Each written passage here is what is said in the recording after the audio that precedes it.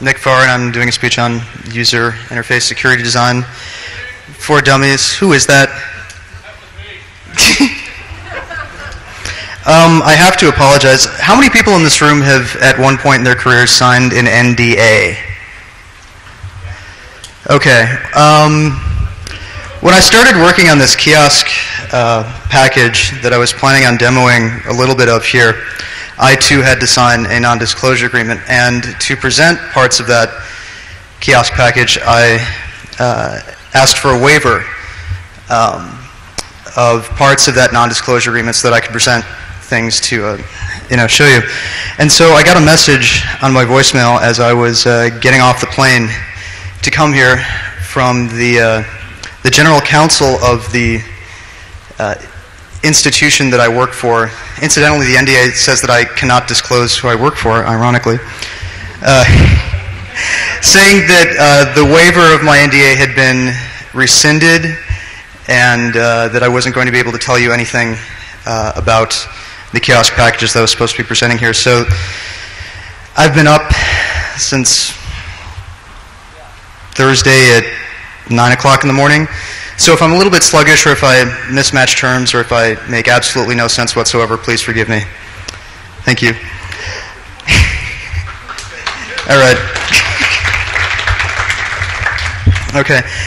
The primary sources for a lot of the conclusions that I'm drawing in this speech come from 5 years of help desk experience dealing with users of all intelligence and experience levels, and 6 months of dedicated standard usability testing of ideas that me and my fellow developers came up with for a shell replacement Kiosk development package. First question: who is the bigger threat to your IT department? Trust me, it gets worse. The elite hacksaw. He knows where you live. He knows header files. Yes, he is elite. He cried when attrition.org stopped updating their defacement mirror.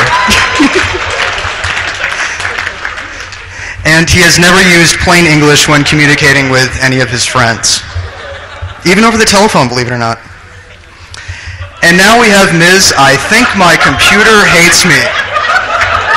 I told you it got worse. She's a frequent visitor to buddyicons.com. She has a system tray in Windows NT longer than her hair. She actually thought Clippy was sexually harassing her the first time that he came up. You know, he's all cute, he popped up, had that little wink, And ironically was recently promoted from billing to help desk supervisor.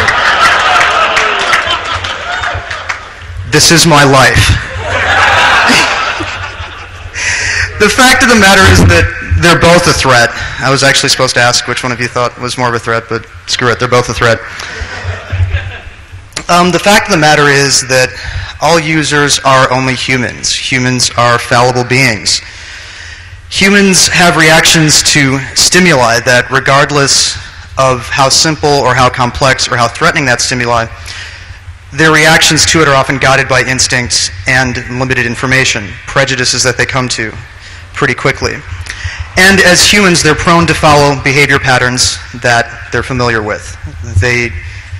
Once they get into a set established pattern, they're more set to regress right back to that than to try something new or then to grow. I mean, we're only human, we all do that.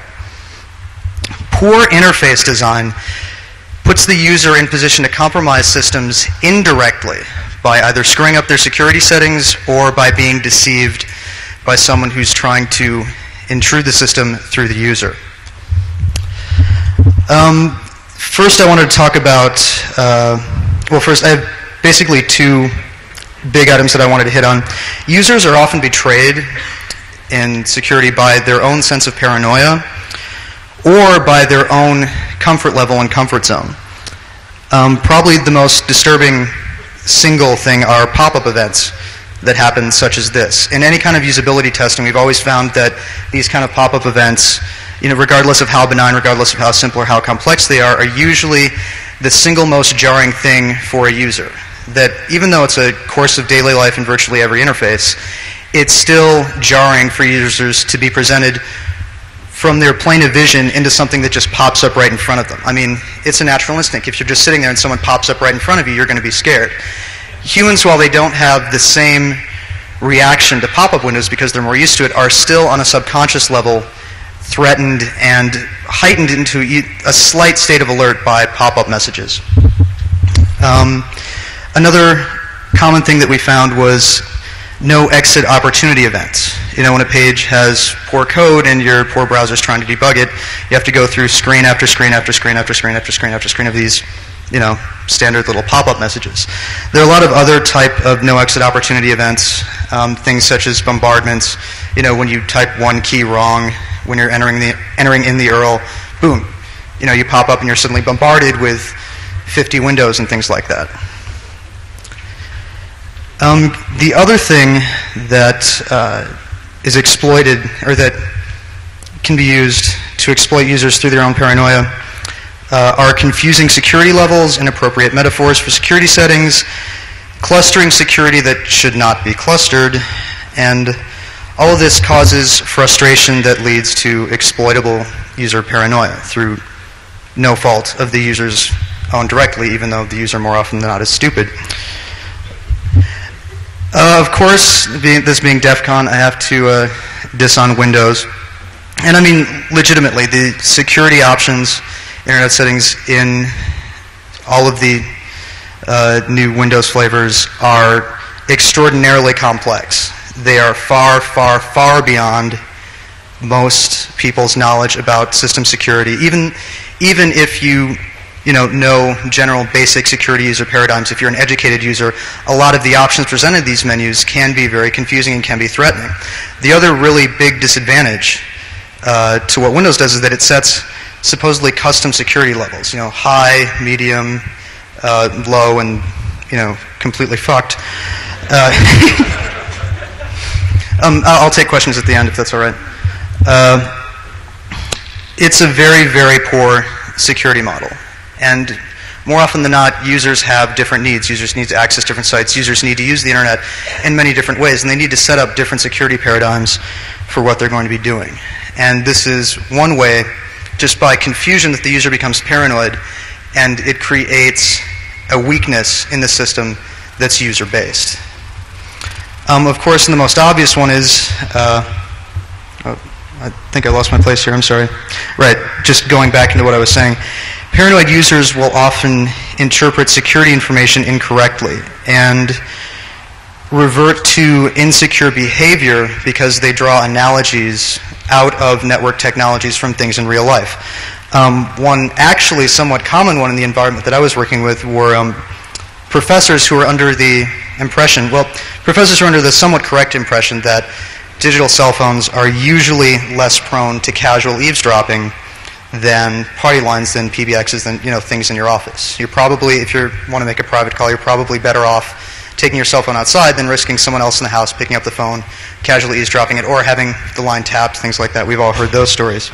So these professors think that because digital cell phones are more secure than generally wired phones, they think that wireless networks, of course, have to be more secure than wired networks.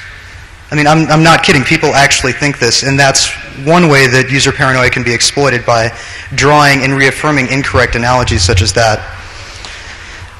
Paranoid users, like I said, will also seek familiar escape routes out of visual or oral bombardments. When they're presented with a lot of pop-up windows like that, if you can design interfaces that exploit the user's own patterns and own tendencies to try to escape those things, you can, of course, implant Trojans, you can penetrate security, you can get to things that you're not supposed to be getting to, and of course you're going to get to them because the user's trying to escape. They're not trying to keep their system secure, they're not trying to understand what's going on, they're just simply trying to get out.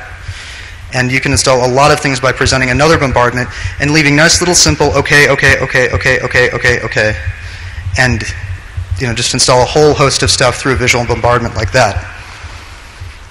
Paranoid users, ironically, and what we found in some of our usability testing, are prompted to shut off security warnings. And of course, being paranoid users, they fail to follow up on passive security indicators. They think that simply because there's nothing telling them that something wrong. I mean, they remember that they shut off some things, but they still expect the computer to tell them if something's gravely wrong. And of course, the computer's not going to tell them that there's anything gravely wrong because the computer's a computer. You told it not to do something, odds are it's not going to do something. And so that's another way that a user's own paranoia can be used to betray them to compromise security. And also, paranoid users, like I said before, trust familiar visual clues. Another common way of exploiting things is just by saying, install this free security update, or you need this security update, or you need X, Y, or Z. If you can present an interface that's familiar enough to them, that's another way that you can compromise user security. Of course, the flip side of that is exploiting the user through user comfort and sources of false positive information. One quick example of this is relying on the preponderance of visual cues. Security alerts like these are kind of, half and half. More often than not, yeah, it's fine. That, Microsoft for some reason has decided not to list that issuer of security certificates. But the way that the average user reads this is very similar to the way that the average user will read a newspaper or will read a magazine. The first thing that they'll see is that big icon that's on top of the big white space towards the left. That's the first thing that draws their eye in. That sets the user into a state of panic. It's yellow, it's a warning there. And then the average user will go down there, and the iconography will register in the user's conscious before they read any text. They'll see, okay, there's a smaller warning icon there. But oh wait, my eye's drifting down below. After that initial smaller warning, I see two green things, so everything must be okay. Even if the user does read the text, and even if the user is not confused by the text, odds are, just because of the way that the iconography there is laid out, the user is more apt on a subconscious level to just say, okay, especially with the line at the bottom saying, do you want to proceed? Of course, the user's trying to do something. This is just another hindrance. Oh, it's trying to tell me something. Oh, but okay, I guess it's okay, as they read down. And even though the default option on that window is no, more often than not, even with educated users, they're going to click yes. And like I said before, comfortable users, people who have a certain comfort zone about things, will follow patterns of usage that are routine or are diversionary. One of the most common ways that users can be exploited by their own sense of routine or familiarity is through friends and family viruses and email and things like that. Melissa, I love you and stuff like that. And actually, there's one particularly nasty friends and family virus that actually employs no code. It's actually a hoax. It's basically a message that people forward to each other, just like the Good Times virus and things like that. Only this one implores the user to take action to find a specific file. In this case, it was a file that was a utility that restores long file names in Windows. And the host, the hoax, used that system of trust networks that people have in forwards and in email, and it's extraordinarily common, a very common behavior pattern on the net to exploit the more comfortable user. Ironically, this kind of behavior also works on the more paranoid user, because when you present a paranoid user with any kind of warning and at the same time present the user with a call to action, more often than not, the paranoid user is going to immediately flow to that call of action regardless of what it is, because that's what they think the best course of action is right there. It's just like, when somebody says, oh my God, he has a gun, what's your first course of action? Duck. Regardless of where the gun is, the first thing that you're told, or the first thing that you've seen other people do, that you've seen in movies, is the first thing you're going to do. The first thing that you're presented with in an email like that is, odds are, what you're going to do. And of course, another very common thing in help desks with lots of secretaries who like cute things are cute little Trojan applications. These are lovely. I mean, let's go back to Ms. I think my computer hates me. Okay, she has tons and tons and tons of these cute little applications. That occasion will have, a little nasty Trojan that'll wipe out her computer and every computer on her subnet and all these things like that. And then, of course, we have to deal with it. I'm not bitter. So, because I don't have the Kiosk package to present to you, I'm just going to jump right into the 5 points that I'm presenting. that I believe can both not only increase the security of the interface, but also increase the usability of the interface. The first precept that I'm going to present here is actively using intelligent agents, things that are similar to IDS, in the background to predict user behavior, to record user behavior, to route around problems, and to automatically readjust security parameters based on what the user does and does not do. One of the first things, or one of the first subpoints of this precept is avoiding intelligent agents in the foreground. You know, let's go back to pop-up menus and things like that. You know, users hate that.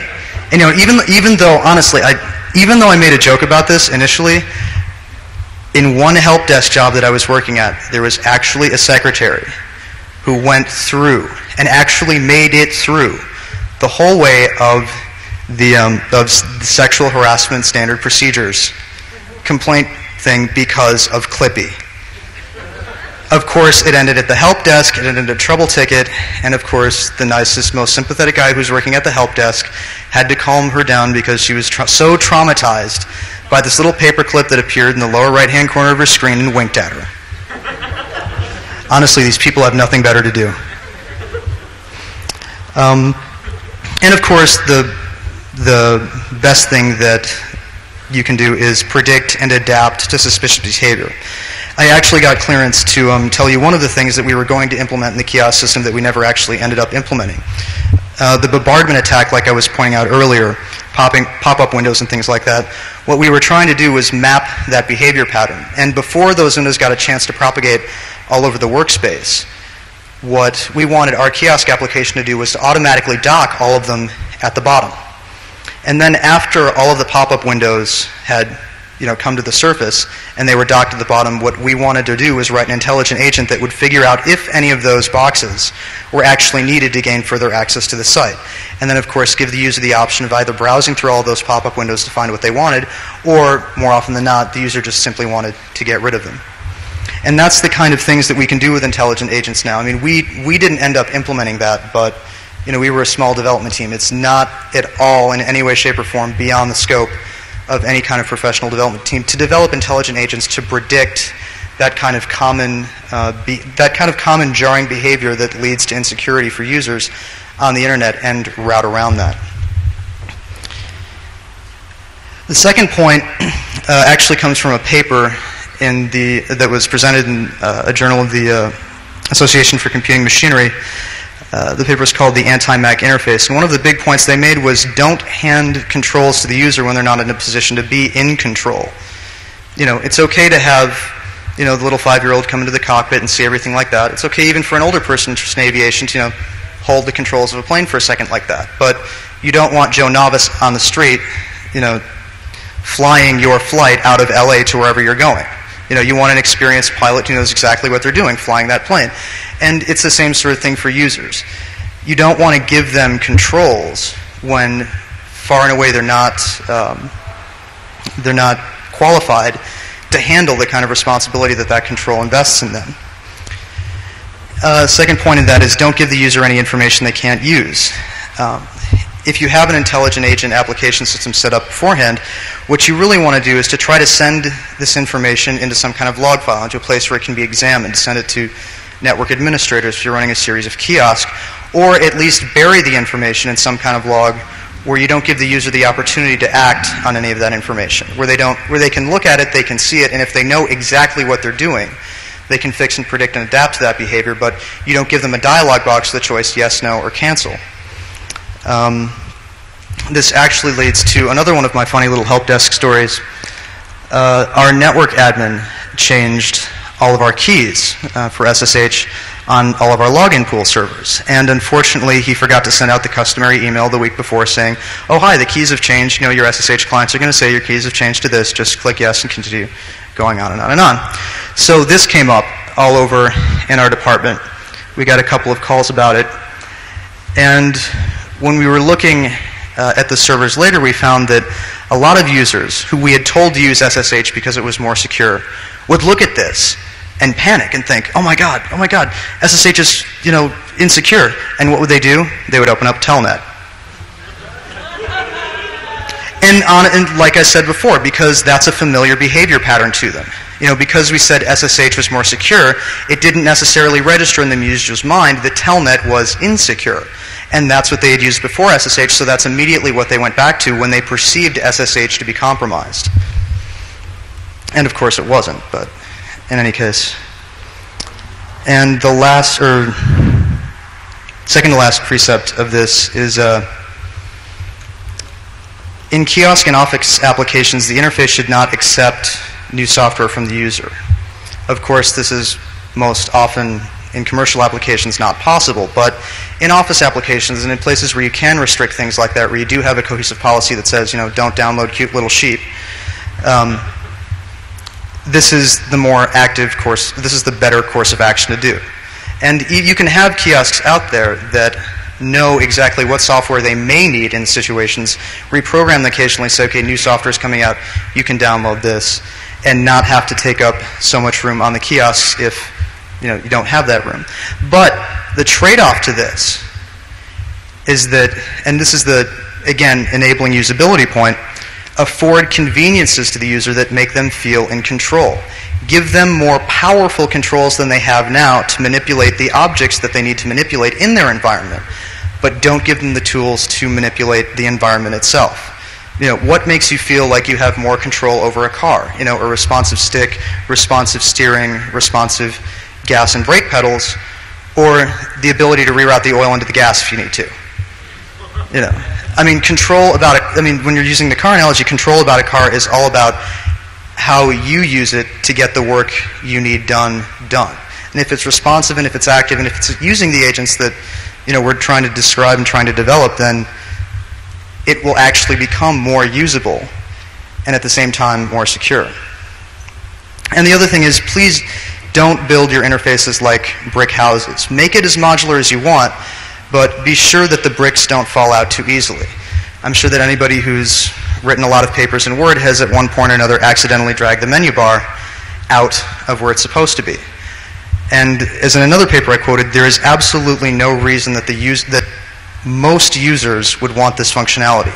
Okay, maybe there are a few crazy free-handed quark heads out there who think that that's cool, but far and away that's a quote-unquote feature that more often than not leads to a less usable operating system.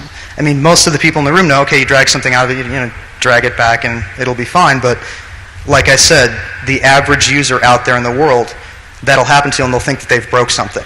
I've actually gone on help desk calls where people said, I broke Word, it doesn't look the same, windows are popping up everywhere.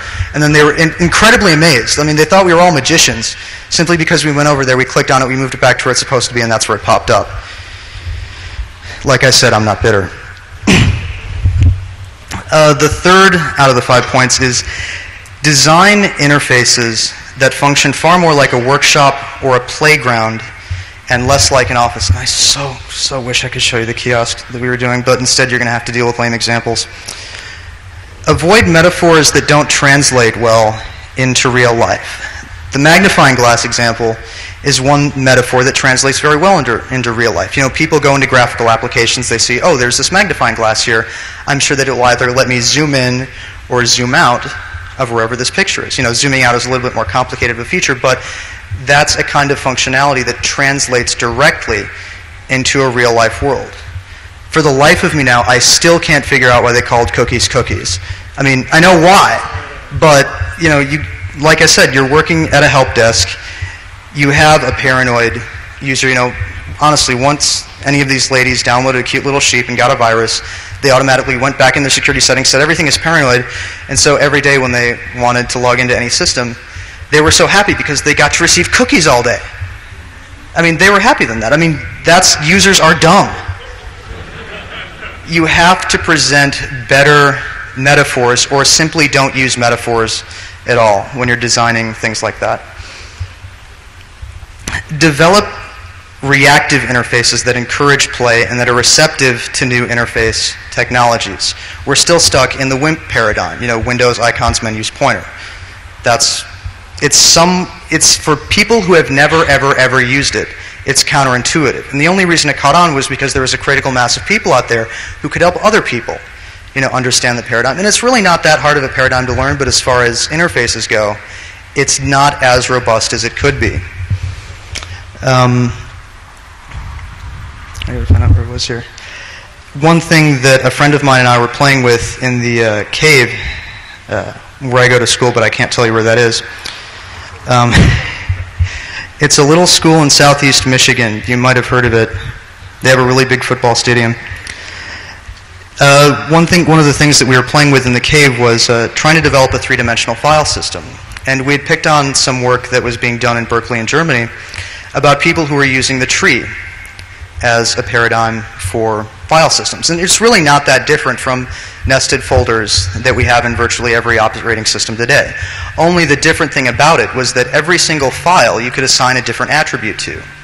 And depending on what you needed to do and depending on how you needed to organize your files, you could arrange things in a tree and branch structure. Every file that was similar but part of a separate thread of a project would be arranged in that way in 3D space, and you could manipulate it. And the really cool thing that they actually ended up getting to work, it doesn't really have a practical application now because we can't all walk around in caves, was the ability to break off a branch off of your tree and hand it to someone else.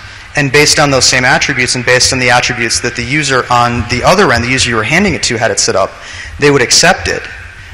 They would put it on their tree, and automatically that branch would configure to the way that they had everything there set up. Maybe they had the same project organized in a little bit different of a way. Based on the attributes in that file, they could re-relate their whole three-dimensional file system architecture to be responsive to them and do what they wanted. And that's this whole sort of thing. There are amazing new interface technologies that are coming out that people can use, but that aren't being implemented into operating systems because there's simply no way to put them into the WIMP paradigm. And like I said before, that leads to a lower degree of usability and in many ways, a lower degree of security. If you give the user more time to play with things in the interface, they spend less time screwing around with security settings and sending me to their houses at 3 o'clock in the morning. I'm not bitter. The fourth one is use more subtle cues to convey varying levels of security information. I know these are kind of bad examples, but things like color, contrast, and sound you can use to communicate security paradigms and security levels and things like that much, much, much more efficiently than normal. Am I almost out of time? No, keep talking. Okay. Because the other guy's happy. I can't talk for too much longer. I mean, I've been making up jokes all day. Avoid the use of buried small icons, pop-up menus, and extraneous messages to communicate threat level security, or threat level and security level place. Things like that only we look at when we're putting in our credit card numbers and things like that. It's in such a small place there that the user is not going to be able to notice it, that the average user may casually glance down there, but as they're progressing through various pages, they're not going to go back and reference that same point every single place. A better way to do it, even though we weren't really able to do it with the technology that we have now, was to communicate varying levels of security using a blue opaque background behind whatever they were doing, so that they knew just simply by subtextual cue that, okay, this interface is a light blue. That means that it's secure enough to do things that most people wouldn't bother to get information on. When the hue turned to a deeper and to a deeper opaque kind of blue, then you knew that it was secure to do even more things. Enter in credit card numbers, enter in personal information, check transcripts and things like that, things of that nature. I mean, we don't have all the answers, and the guidelines that I'm presenting here I'm just throwing out there.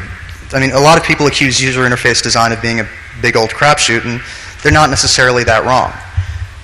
We invent these paradigms and we throw them out there for use. And what I'm trying to do is bridge some user interface paradigms into the realm of security so that we can, prevent Ms. I think my computer hates me from compromising all of our networks. I went through that. And the fifth one, and this actually, believe it or not, does not require that intelligent of an agent, and is actually a simple thing that I can't believe hasn't been implemented to a greater extent. Filtering commands issued to the operating system based on user-initiated behavior. Just a couple of examples. The browser should not accept that and pop up an MS-DOS terminal, or on this DOS window in Windows, but it does. You know, I mean, that's maybe a usability that we want to have, but when you have a kiosk system where pretty much everything that you're doing is through a web page like that, that's not something that you want to give the user who just walks up access to. Even dumb filtering can prevent simple things like that. Really out there, I don't know off the top of my head what they are, but there are 12 proven ways to crash 90% of the kiosks out there. You know, they're as simple as unplugging the back of the machine to crashing IE, and when you crash IE, the TCP/IP stack falls and everything goes to hell. And then you own the box. Well, you don't own it, but you know, script kiddies in Canada think they own the box, but that's another story entirely. Yeah, I was in the Toronto's Union Station. I saw a bunch of little kids that I later recognized to be one of the 2600 crews near Toronto had simply unplugged the back of the box, plugged it back in, set Windows NT to VGA mode, boom, and then they had everything. It's just an incredibly stupid setup. But anyway, and the other thing that you want to look at, and this also can be done with not a tremendous level of intelligent filtering, is determining whether or not commands being issued by things operating on the interface level to determine whether or not they're actually coming from the user or a sub-process that the user may or may not have initiated on their own. We could stop a lot of the friends and family viruses, a lot of the really destructive virtual basic script, if the interface figured out, well, wait a second, the user simply opened up the email and opened up the attachment. The attachment is not supposed to start rewriting stuff on the hard drive and automatically cut off that action. And one of the reasons that intelligent agents work so well is because they log a lot of the activities of users and then compare that against a database of pre-programmed user behaviors. You know, that's why Clippy knows when you type "dear" in the middle of a letter that, oh, you're writing a letter. Or if you say, you know, to whom this may concern, it knows why you're typing a business letter, because those are common conventions that can be used by intelligent agents to figure out what you're doing. There are common conventions in every interface in the world that you can use that intelligent agents can determine what you're doing and why you're doing it. And just some concluding thoughts. We're spending a lot of time developing these intelligent agencies to keep the elite hacksaws out of our networks. A lot of this technology is being used and being refined and is working to a certain degree. You know, it's imperfect. It's another realm of intelligent design. You know, we're just on the base of another big jump in artificial intelligence. And just me as a user interface programmer, I'm saying we can use a lot of the things that they're learning and researching in IDS to make more secure interfaces, to bring intelligent agents up to the front. And, like I said before, interfaces need to keep up with current input technologies. We've had 3D gloves and 3D manipulation heads-up displays for a really long time, but they haven't been integrated into anything. Why?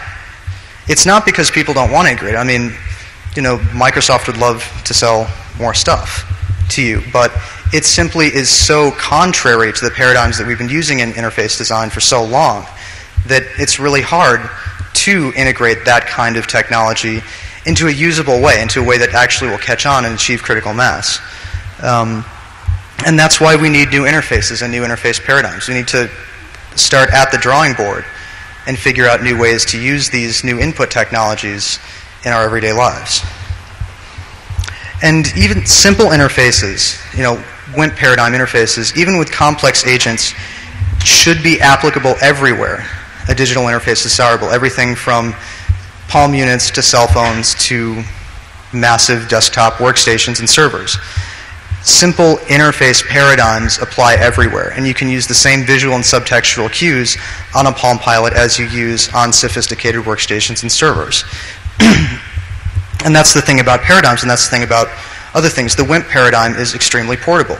You do see it everywhere. You do see the same kind of menu classifications, and you do see the same kind of standard operating routes for users, no matter what digital application you're using. And by using simple interfaces with complex agents, not only are we enhancing usability, but we're also enhancing security, which is becoming increasingly important. You know, has anybody studied the WAP protocol? How many people think it's secure? Do you see any hands? No, I don't see any hands. Exactly. That's pretty much all I have. I just wanted to give a lot of thanks to these 5 people who helped me in a very difficult situation last night. We had a couple of productive conversations and were able to, somewhat salvage this speech. I hope, anyway. What? I was not drunk at the time of that conversation. The other guys were drunk at the time of that conversation. I'm glad they were. And so, do I have time to keep on going, or? Okay, so we had a couple of questions, I think. You, sir. Well, one of the things is giving expectations to the end user. A lot of times administrators, like for Office applications, just automatically install everything for like Microsoft Office instead of installing the minimum what's required for the person to do the job, typically. And the other part of that is when you try to go to Microsoft or anybody else, their help desk to try to eliminate things you don't want. The help desk agents typically don't have enough knowledge about their own products to even explain to the administrator. Yes, I know. I worked with them for 5 years. And the problem is the help desk people don't usually have never been trained even in the newest things coming down the road. So there's things you can do without even developing anything new. It's just helping out the current processes. Right, but the user basically was making the point that a lot of people, and actually, he was making the point that we don't have educated people working at help desk. We don't have educated people working on helplines, and that's true. Some of the dumbest computer people I ever met were working in the help desk.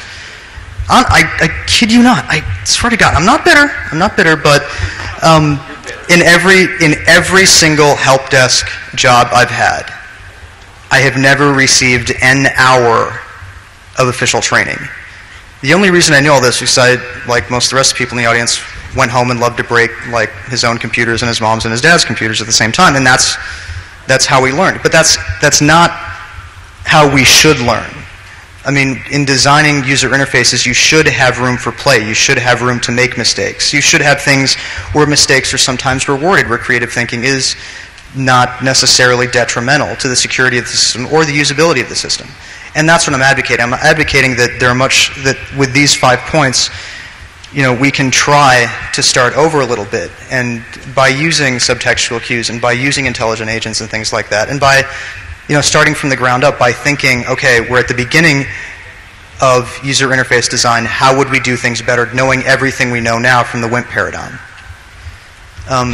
Question over here. Well, it's just a point, really. One of the secretaries once said to me, how come all the error messages are so scary? Rather than just say, would you like to retry the operation, it says, fatal error, you will die in 5 seconds and you have to call the system admin or something. Right. It's just that every message that was trying to communicate something to her was done in a derogatory way, as if it was her fault rather than, the computer's fault, which in case it would do. Right, no, exactly. Secretaries are wonderful people. Every time that they had some kind of kernel32.dll error, they would really, really helpfully write down every single memory register. They would bother scrolling down, write all this stuff down, take it down and record everything and expect us to know what the hell it was. I can't read memory registers. If I could read memory registers, I wouldn't have a job at a fucking help desk, okay? I'm not bitter. Any other questions? You over here. You said before not to give the user control they're not prepared to handle and not to give them information they can't use. What are your thoughts on the usefulness of progressive disclosure in solving this? Kind of like how easel has a green circle mode, a blue square mode, and a black diamond mode, just like ski slopes. Do you think I so wish I could talk about my Kiosk application. God damn it. Sorry. No, I hope I can say that we employed a very, very similar real-world paradigm-based, on that. That we did a lot of, well, it wasn't necessarily the same type of thing. We were doing things like that. There are a couple of features in it that were really, really helpful. They weren't necessarily forward intelligent agents, but they were resident. I think I can talk about this because I don't think this was my idea, but isn't that funny? You can't talk about your own ideas? Doesn't that suck? Anyway, but no, we had those kinds of things. We had a much softer interface. We had help available. in a static place. And the actual icon would do things like that. Like one of the things that I don't necessarily advocate, but is advocated in user interfaces now, is using careful animation of standard icons that we see everywhere. There's standard iconography that you see in airports, that you see in bus terminals, that you see on highways and things like that, for hotel, for help, for police, for medical emergencies, for fire. And there are simple methods of iconography that we can take from the real world in order to communicate subtle things like that. Like the whole thing about the color scheme in employing security level, and then saying to the users who wanted to know exactly what was going on to be able to have a gradient bar at the bottom, to have specific information there to look at, okay, well, what does this shade of blue mean? And have it tell them exactly what that means. And that's the kind of successive disclosure that I think will be a part of future interfaces, and that I do heavily advocate as a user interface designer. By the way, I'd like to thank everybody here for staying. I know user interface design is probably the single least interesting topic at this year's DEF CON, but I just want to thank you for staying. And yeah. Oh, I don't know what the next talk is. Just so you know, it's not on your schedule, but White Knight's coming up with a good talk on video surveillance on the global scale, and he's knows his shit real good. Right here. Same back channel, sometime soon. For today. I think so. I'm sorry. It's a bonus track. All of you guys got to stay. Those of you who actually ate a late lunch. I think you were next in the back there. Could you speak up? I can't hear you.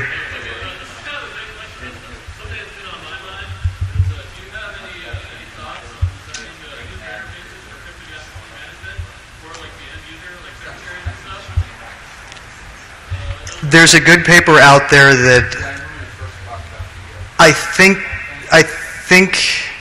Zimmerman may have been a co-author on. I'm not positive about that. It's called Why Johnny Can't Encrypt. No, I'm serious. That's what the paper is called. Type it into Google and you'll be able to find references for it. Look it up in your library. But it's a very, very famous, far and away, in I think 40% of the research that we were doing, that was presented as a resource. And if you want to look into more about that, that's not something that I'm going to touch with a 10-foot pole. But, I think that there are ways employing these paradigms that more creative people than I can use. User interface people are building upon paradigms and crushing paradigms and reaffirming paradigms every day. And I think that, these 5 points are enough to build from. This is what my research and what my experience has given me. I think I can take one more question. Yeah. We've got the reverse problem. Now, I've seen very often, it's so easy that so many people will send 100 megabyte PowerPoint files to everyone in the corporate directory and the mail services need. I hate attachments. No, I hate attachments. That was the bane of my existence in my help desk days. Do I have time for one more? Or? Okay. You know why? But it's because we taught them this is the way to do their business. It's not because we gave them another option. And that's exactly, most users tend to use what they have available to do their job. And if we don't allow them to make it easier for them, they will do attachments because it gets the job done. Yes, but this is why we have NetWare, and this is why we issue guest accounts to many, many people so that they can go retrieve it for themselves instead of having them crash our mail servers because this person has to send every dissertation that any of his students have ever written. Yep. And you're talking about yourself, as right. a user. You're not talking about the idiot who just knows how to attach. This is the way that makes work being done. That's how they... No, but that's a real world paradigm that failed. That mail attachments. Just ask the user to do two complicated things. That needs to be completely sheltered from that process. Sure, let them attach Yeah, go ahead. their mail, but behind the scenes, we don't ship it via SMTP. Right. But then they Well, no, I'm serious. That's a real world paradigm that we were very, very ill prepared for, was the mail attachment. People love mail attachments for some... Well, I understand because that's the way that they do things. Before they put a dissertation in a FedEx package or in a USPS postal envelope and send it off in the mail. Same thing works for email. Well, it should anyway, but it doesn't. And it's a real-world paradigm that failed because we don't have the technology, we haven't written the protocols to support that kind of massive traffic. We used to do this in SneakerNet, with Right. floppy disk, back and forth. Right. I mean, Now we just went through electronically and did the same thing, attached it. no, I mean, I advocate SneakerNet. I advocate this one person was sending massive, massive files across campus. And it was still easier to send one of our help desk people with an orb disk, get on their bike, ride up to North Campus or take a bus up to North Campus, regardless of how fast our network was, and we had a really fast network. It was always easier for them to ship things that way. SneakerNet is still a very, very viable thing. Just because we have 100 megabit networks and fiber and all this doesn't mean we have to use it. No, but that's what it's done. The network's faster, so therefore, instead of doing the old SneakerNet stuff or doing attachment to the floppy disk, now do this nice network and go across here. Now we've expanded it to the internet and do the exact same thing with our partners. Mm-hmm. We've taught them. It's the IT people who've taught them how to do this, not the other way around. The IT people have given the users too much power. I don't think it's necessarily the IT user's fault, but of course, as you know, I'm really, really biased. Are there any other questions? Any other lingering concerns? Yes, you, sir. What do you do about users who just want to get their job done as opposed to security implications? Like, you look at the example dialogues that you gave, the security warnings, most users, if they're not security conscious, are going to say yes. Okay. Oh, you smack them upside the head. No, but I mean, in all seriousness, that is why we need better interfaces. For people who just want to get their stuff done, we try to teach them, we try to give them information on how to get stuff done, but just because interfaces are so intimidating on a subconscious level, there are a lot of people that we have to really bash into the pattern and bash into the kind of rut that we want them to go into when, we want them to finish their jobs.